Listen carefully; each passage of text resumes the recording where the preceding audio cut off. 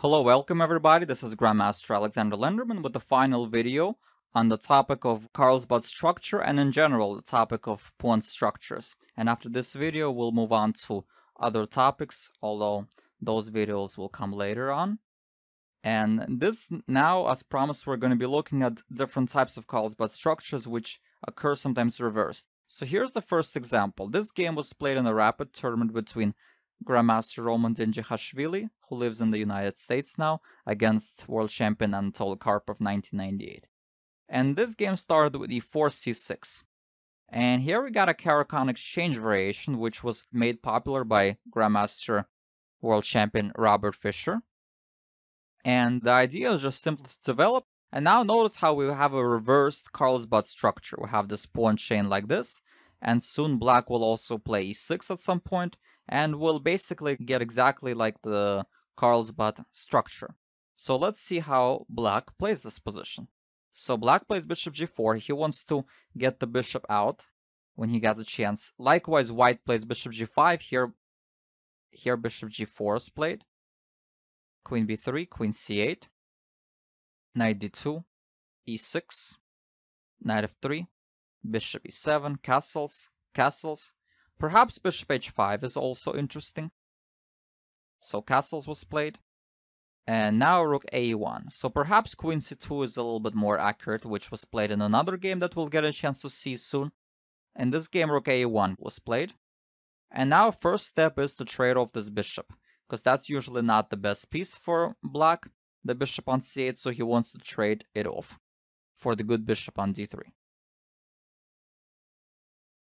And white trades off, and black plays bishop g6. So for now, nothing special is happening. A couple of pieces get traded off.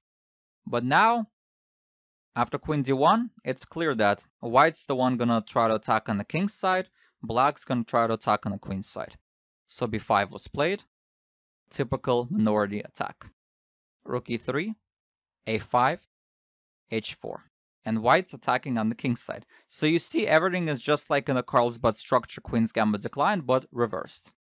b4, g4, a4, h5, a3. And now we get a race, but actually black turned out to be ahead in the race in this game. cb.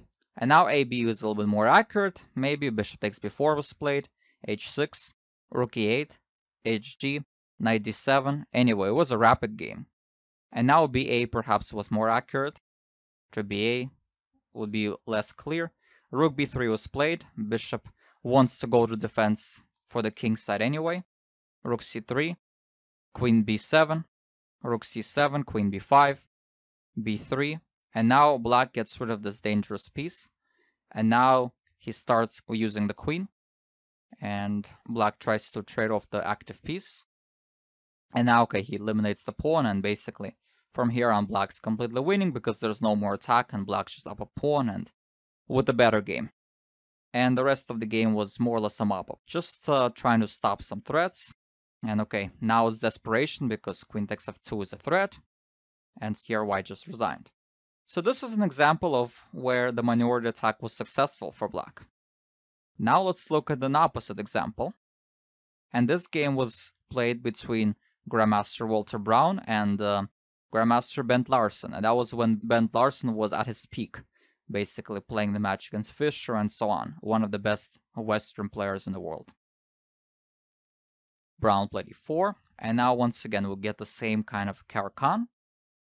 And queen c8. And everything is the same here. But now white played earlier knight e5 and queen c2.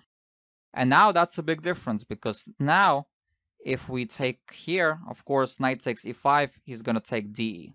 That's the whole point. So that's why perhaps black should have taken here, or he should have played bishop h5. But the way he played bishop g6 and he traded the knight for the bishop. But now it turns out this is a good version for white. Why? Because after knight f3, white remains with the strong bishop. And white has a 2-bishop advantage, which is quite pleasant. And as you'll see, it's actually, this position might be roughly equal, but I would prefer white still. I think from a practical standard point of view, white is better. Knight h5 was played, bishop e3, queen c7, trying to go knight f4. g3, stopping black's activity. Rook c8, queen e2. And also, because this bishop on d3 is alive, that's also important. Remember the bishop on d6? Well, here we have this bishop on d3, which basically puts a hamper on black's potential minority attack. So black played a6, but rook a1. And again, b5 can be answered with a4 or maybe just a3. And again, it's going to be hard to get anything going very quickly.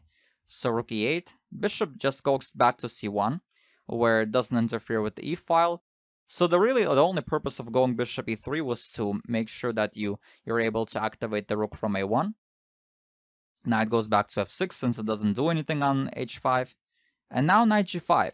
And already white wants to play f4 and start advancing on the king's side. Bishop d6, f4. Knight d7, knight back to f3. Knight f8, knight e5. So you see how slowly but surely white's improving his position. Knight e7, king g2, f6, knight f3. But now the e6 square is kind of weak. And the g6 pawn could also be at some point a target, with ideas like h4 and so on. So finally black tries to play rook b8, maybe trying to get the minority attack eventually. But it turned out not to be very effective because it's easily stopped and it's way too slow. And already white's getting a lot of pressure on the king's side. Here they repeated moves a couple of times, but now white breaks through first. CB, AB, A4. Queen takes A4, knight H4, and this works tactically because white breaks through faster. Takes, and now the H-file is opened up, and now white breaks through with F5, so as you could see, white just is much quicker. And now queen F7 is a threat, and then basically the rest of it is a mop-up, and white basically won. The next game I want to show you is the game between two world champions, Petrosian and Botvinnik. And this game was back from 1963 in their World Championship match. Now, Petrosian did win the World Championship match, but in this game, Botvinnik got the better of it. And this game started with a Nimzo-Indian. And after queen c2 Nimzo, he played d5. cd, ed, bishop g5, h6, bishop takes f6, queen takes f6. Of course, bishop h4 is also one of the main moves, but bishop takes f6 was played, queen takes f6, a3, and now bishop a5 is not so effective because of b4 and e3, so the bishop is misplaced on b6, so that's why he takes, and goes c6. So now we get, again, typical Carlsbad structure from a different opening, but now two pieces are traded. e3, castles, knight e2, rook e8, good move. And now white should probably play a move like knight c1 with the idea of trying to get a knight to d3, where it tries to look at the c5 square and then allows nice comfortable development. Instead he played knight g3, seemingly everything's normal, just protecting the king's side, going bishop d3, castles, but it turned out that it runs into a very nasty plan. Simply g6 followed by h5, and now the knight can really be bothered really badly on g3. And again, black has his typical king's side pressure. So white should still play bishop d3, and after h5, knight e2, with the idea of b4, a4, he still is probably okay, even though he lost the tempo. But he played f3, and after h5, bishop e2, knight d7, already white is dealing with some weaknesses.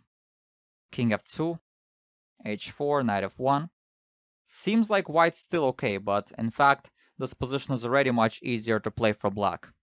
Knight f8, knight d2, rook e7, rook e1, bishop f5. And yeah, black's basically getting very comfortable development, whereas white's actually having to deal with some weaknesses, and in the future his king is a little bit squeezed. So, and now white should play knight f1 or b4, but he played h3, which is also a weakening move. Really weakens the g3 square and really was uncalled for, because h3 wasn't really a threat anyway. Rook a8, knight f1, knight e6.